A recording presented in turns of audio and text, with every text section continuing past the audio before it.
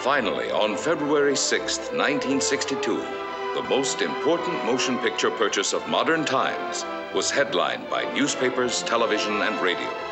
$5 million paid for Fair Lady by Warner's. The tremendous price paid for the film rights gave evidence of the scope envisioned by Jack Warner, who personally undertook the production. This was further supported by the announcement that Audrey Hepburn would play Eliza Doolittle.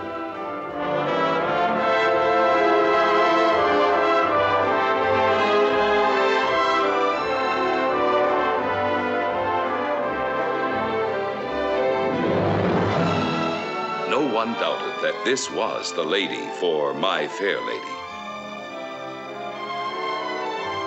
The indisputable first choice for the role of Professor Henry Higgins was Rex Harrison, the man who created the character. Despite the studio spin at the time, the casting was not totally a foregone conclusion.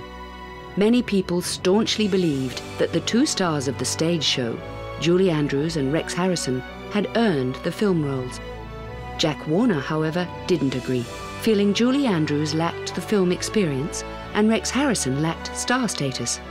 Instead, he offered the role of Professor Higgins to Cary Grant, who turned it down, insisting that only Rex Harrison could and should play the part.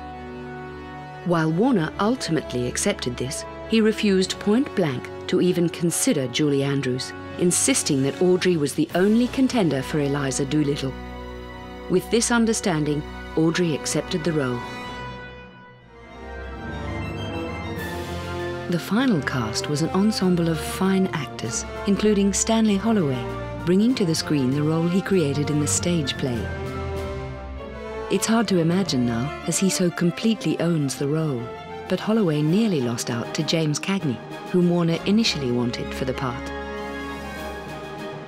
With cast in place, Warner assembled a crack team, including the acclaimed but reputedly fiery director, George Cukor, and Cecil Beaton, the renowned photographer and designer, who was responsible for the overall production design as well as the lavish costumes. For months, almost the entire Warner Brothers studio was devoted to the most elaborate preparation in its history. From a treasure house of silks and satins, furs and jewels, highly skilled artisans would create a world of elegance.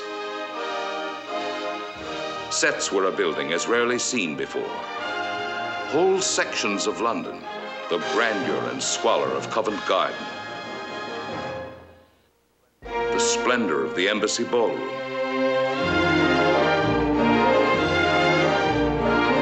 the richness of Professor Higgins' study,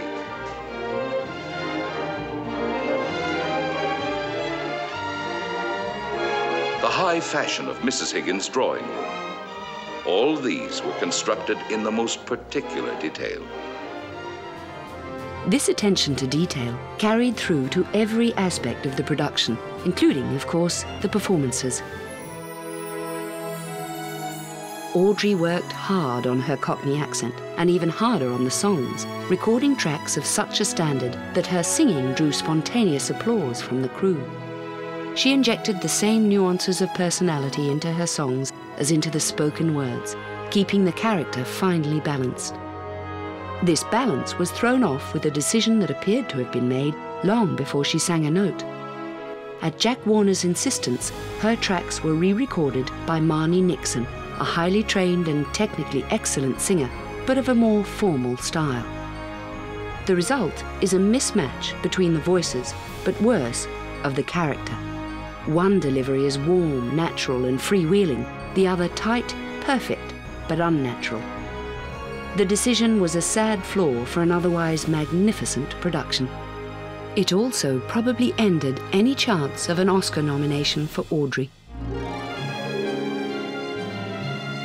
The enormously successful My Fair Lady received 12 Oscar nominations, including all the major acting awards except Best Female Actress. At the awards ceremony, Audrey, who must have felt slighted, graciously presented Rex Harrison with his Oscar and then looked on as Julie Andrews came on stage to collect the Best Actress award for Mary Poppins. Julie Andrews' opening words must have made My Fair Lady's producer squirm. First of all, I'd like to thank Jack Warner,